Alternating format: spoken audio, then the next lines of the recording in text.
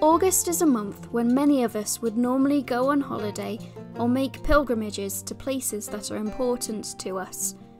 This year, we would like to invite you to join us in a virtual pilgrimage by sharing a postcard from somewhere that you love to visit. During August, these postcards will be posted on our website and around our church for everyone to enjoy. If you'd like to make a postcard, the first step is to think of your place. What place is particularly special to you? Now, this could be a thin place or somewhere that makes you feel close to God. It could be somewhere you love, someplace close by, someplace far away, or somewhere in the middle.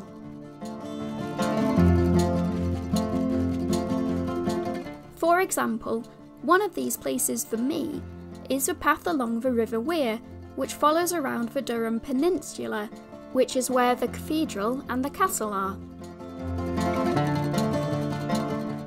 Once you've thought of your place, the next step is to find your picture. This could be a photo that you've taken or something that you've drawn, but you do need to have permission to use it. I've chosen this photo that I took of Durham Cathedral while walking along the River Wear on a sunny day during my third year of training at Theological College.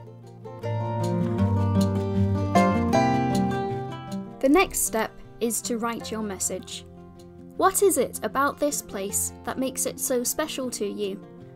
Write a short message to tell us what you like about the place and why it is important to you.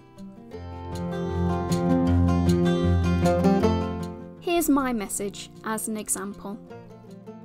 Dear all, the River Wear is a lovely walk surrounded by trees and landmarks that meanders through the centre of Durham.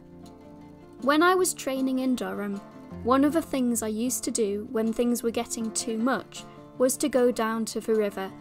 It was a very short walk from my college and was an oasis of calm away from the pressures of college living.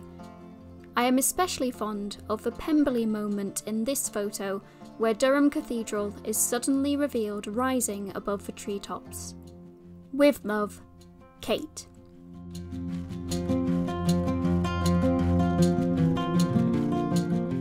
With your place and picture chosen and your message written, the only thing left is to share it. Send your picture and message to our office and we'll turn it into a postcard which we'll put on our website and in our church during August.